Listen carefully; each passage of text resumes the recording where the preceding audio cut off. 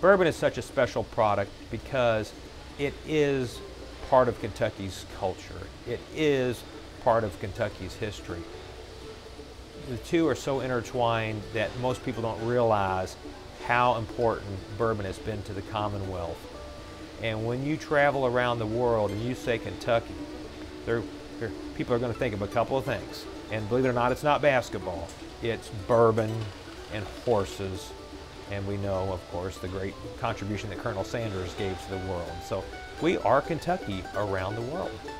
The history of Woodford Reserve and the history of the Woodford Reserve Distillery are an interesting combination. The distillery is quite old, it's quite historic, and the Woodford Reserve brand is a very new interpretation or reinterpretation of bourbon that dates back all the way to 1996. So the story begins in 1812 when the Pepper family moves here from Bourbon County, of course, and starts distilling on Glens Creek at what is now known as the Pepper Spring. The spring is what brought them here. Well, the second generation of the Pepper family built our current distillery in 1838, and that was Oscar Pepper. And he named the distillery after himself, the old Oscar Pepper Distillery. His distiller was James Christopher Crowe, the famous Old Crow, the namesake of the brand. And it was the combination of Crowe and Pepper who created modern bourbon as we know it today, using new charred oak barrels, using the sire mash process.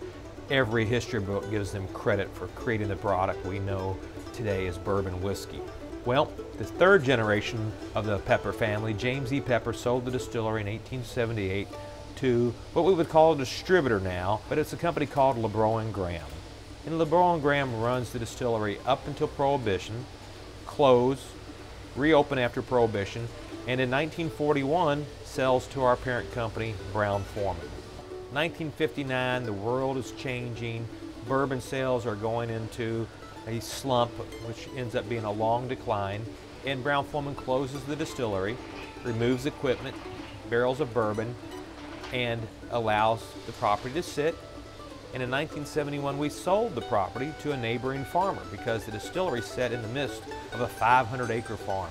And in the late 1980s, imported spirits at very high prices were becoming popular with the American consumer. And Brown-Forman decided to enter that business, but enter it in the best way we knew possible, in the bourbon business. And we decided to create a new super premium bourbon whiskey, and that began the Woodford Reserve Project. So we bought the site back from the same farmer's family, and we began the restoration of the buildings and the beginning of the 5 sources of flavor concept. How would we make this new bourbon that had no name, that had no image, that had no personality? We were starting from scratch. We're real proud that when a visitor comes to the Woodford Reserve Distillery, they're literally going to see and experience the entire bourbon making process and how each of the 5 sources of flavor, 5 processes we follow, have an impact on the final product. What the grain recipe brings to Woodford Reserve, the spiciness of the rye, how our wonderful limestone water with its micronutrients and minerality is going to bring floral notes to Woodford Reserve. Our extra long fermentation process with our unique strain of yeast will add floral notes, and then we will capture the spicy floral and fruit notes by triple distilling in our unique copper pot stills, and then the spirit will be entered into the 5th and really the most important source of flavor, maturation in our own custom crafted new charred oak barrels for that long period of time in our warehouse. So it's hard to imagine when we were renovating this historic site, this room, this building was empty. It was just 4 walls.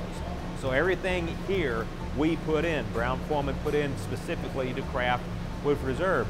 And I think one of the great ironies of our story is to make this contemporary bourbon. It had never existed before until 1996. We decided to turn the clock back and use old-fashioned equipment. We could have put in stainless fermenters, stainless steel. That would have been smart. But instead we put in red cypress, old-style fermenters. Why? Because that's what Crowe and Pepper had. They didn't have steel. So these look very old. They're actually quite new. They have just aged.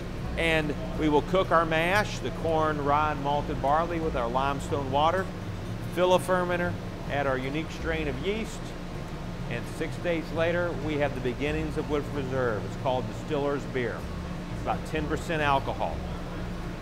It's up to the stills to separate the alcohol and the flavors we want from the grain, the water, and the spent yeast. So it's now from mash to distiller's beer, and then from distiller's beer to spirit in the still house.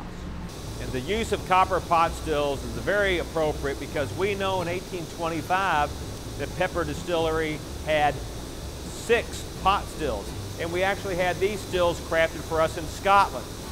So the largest of the stills is the beer still, and that takes the fermented mash, the grain, the water, the yeast, and the spirit all together, and the spirit's driven off and collected. That spirit is called low wine. When we've collected enough low wine, we will charge, in other words, fill the middle still, which is appropriately called the high wine still because we'll redistill the low wine into high wine, removing some water, removing some alcohols that have characteristics we don't want, and end up with approximately 110 proof spirit. It's higher than the original proof. That spirit will be transferred to the third still, the spirit still, where the final product will be crafted. And from there, it will go into a holding tank. All we will do is add pure water to it, and then into a barrel it will go. Now the spirit safe is the actual control panel. There are no computers running the Woodford Reserve Distillery. Everything is done in this spirit safe, just as it was in the 1800s. So the spirit will end up over here in our filling station, where we will fill each barrel by hand, one at a time. And bourbon cannot be entered into a barrel at over 125 proof, and we enter at a relatively low 110 proof. And we do that for flavor.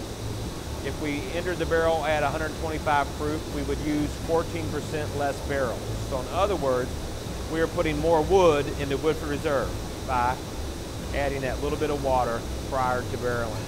So we have a lot more wood exposure, and since the wood, the maturation cycle is the reason for all of our color and 50 to 60% of our flavor and aroma, we just think it's important to have more barrel exposure.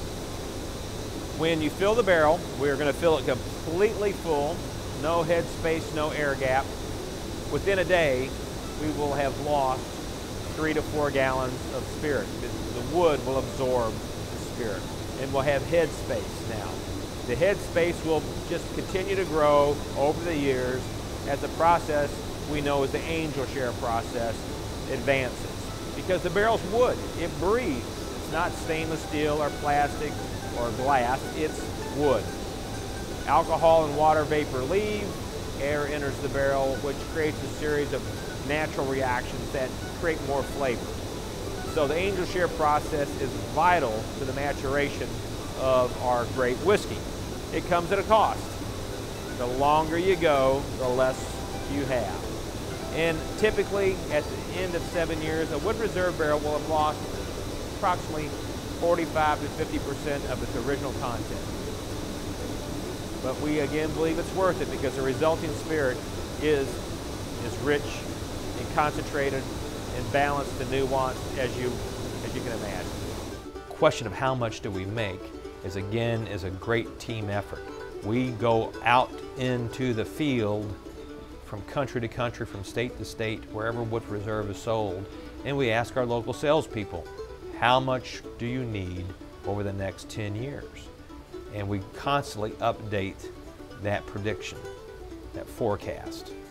And we roll it up and we make what they predict, and hopefully we're in equilibrium with what they thought, and that's how we do it. And we are now constructing more warehouses on the other side of Glens Creek because of the expansion of bourbon around the world and the success of Woodford Reserve, and we're adding another 165,000 barrel spaces.